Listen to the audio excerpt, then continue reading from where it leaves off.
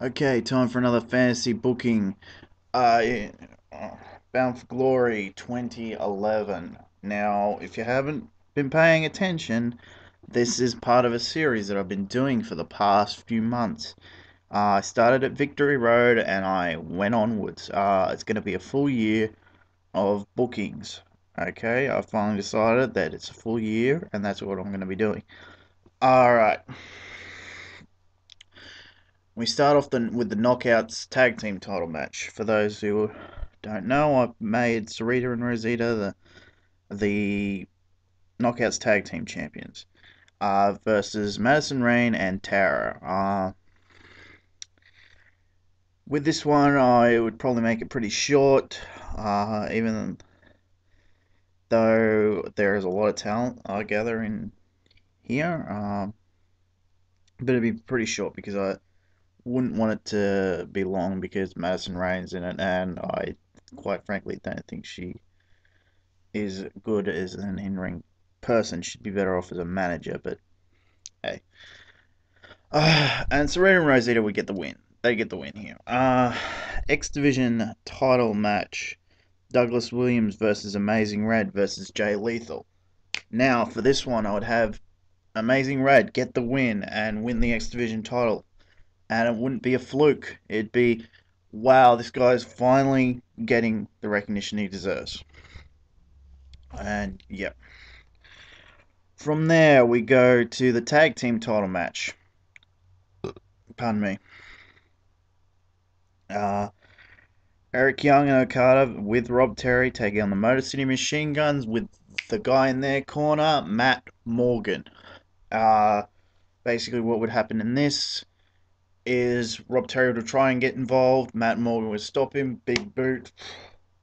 And shortly thereafter, one of the Motor City Machine Guns would get the pin. Most likely Chris Sabin, or it could be Alex Shelley. But one of the Motor City Machine Guns gets the win on Okada. Eric Young wouldn't take the fall here. Knockouts title match. Three-way. Another one. Angelina Love taking on Winter versus Mickie James, and Winter would get the win here. Finally, she gets the win. She gets the Knockouts title. From there we go to Rob Van Dam taking on the heel Mr. Anderson. This is stemming from a matchup earlier in my program. Uh, Quite honestly, I don't know who would get the win here, but I'll say uh, Mr. Anderson because of what happens next. Gotta try and get a couple of heels winning here. Um, Basically, that would not be a terribly long match. Under 20 minutes, I'd say. Probably 15. But yeah, not a very long match. Uh, Next up, Kurt Angle versus Hernandez. Now, there's no doubt, I reckon, the talent that is involved in this match. Um, Kurt Angle would probably do most of the carrying, but probably not too much because I reckon Hernandez is a great wrestler for a big man. Kurt Angle would get the win here, but it wouldn't be a really big win. It'd be like Angle had it taken to him by Hernandez, but he managed to get like a roll up or a quick ankle lock or something. Finally, no, not finally, but yeah, next up, Sting versus Samoa Joe. Now, this would be a rematch from a couple of years ago. At Bound for Glory. And oh, by the way, this is a retirement match. And I mean, when I say retirement, I mean that's it. You're done. I don't think Joe would probably put up his career, but he'd pretty much say, "Oh, you want a rematch? You want another match with me, Sting? Fine. You want another match with me? It's Bound for Glory, Sting. You put up your career. Because I'm sick and tired of you taking all this money away from the company. Blah blah blah. Along those lines, you're not contributing enough anymore. Blah. you're just an old man, blah blah, things along that line, and it angers Sting.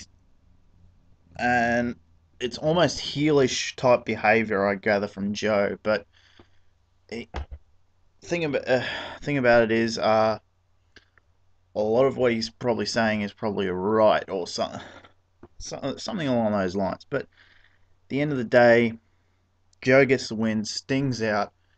Probably the following night on Impact, he gives a heartfelt speech saying, "Hey, the better man won." Blah blah blah, along those lines. All right, now you're probably saying, "Oh, I haven't mentioned the TV title."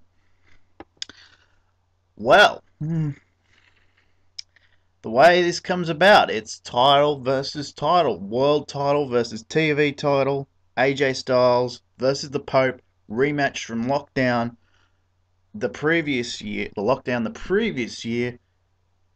Uh, Basically, what comes about of this is the Pope's beat just about everyone there is for the TV title. He's had a long run as the TV champ. AJ's had a long run as the world champ.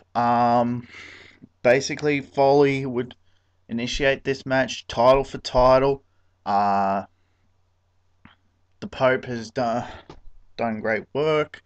AJ's done great work, and we just go to school with this one. It's go bring up the previous match at Lockdown, saying AJ cheated and took the Pope out for a few months back in the previous year, and the Pope never really, I don't think, ever really got the revenge for that against AJ.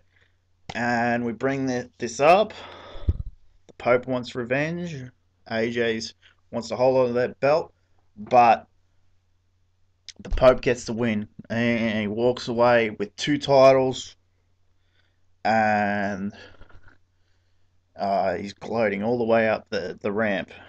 And basically, the Pope would have cheated to win with a low blow, pair of brass knucks, something like that, to get the win here.